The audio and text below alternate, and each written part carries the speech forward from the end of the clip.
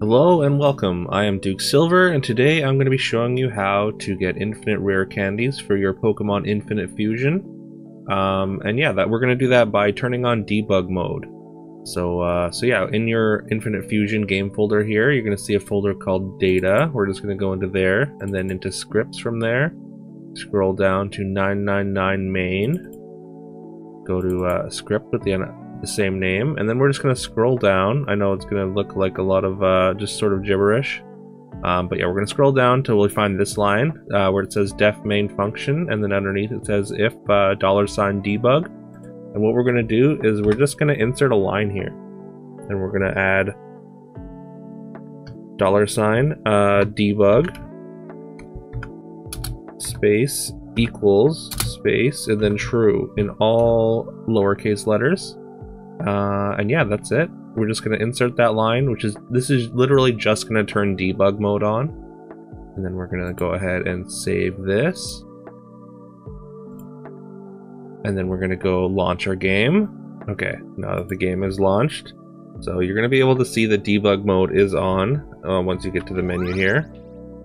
If you see the new game plus option, if you haven't finished the game and you see the new game plus option, that's how you know that the new game is on. So we're just gonna start this this file here, and yeah, we open the menu, and you should see a debug mode.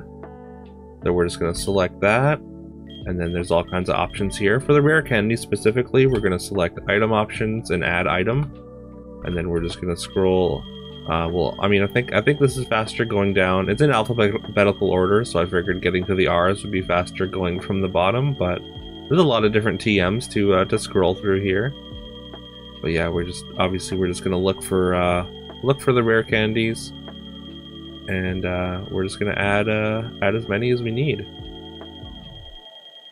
Just about there. A lot of S's as well. All right, and there we go. There's rare candy, and yeah, you're just gonna select the rare candy, and then you just choose how many to add, and you can add up to 999. So we can do that, and then you can add another 999 if you want. So you can add literally infinite, many as you need. And I guess you can add whatever other items you want as well. But yeah, I assume that you're mostly looking for rare candies for like Nuzlocke or just you don't want to grind your Pokemon up.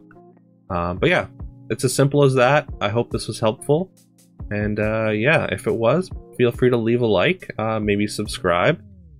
And yeah, thanks for watching.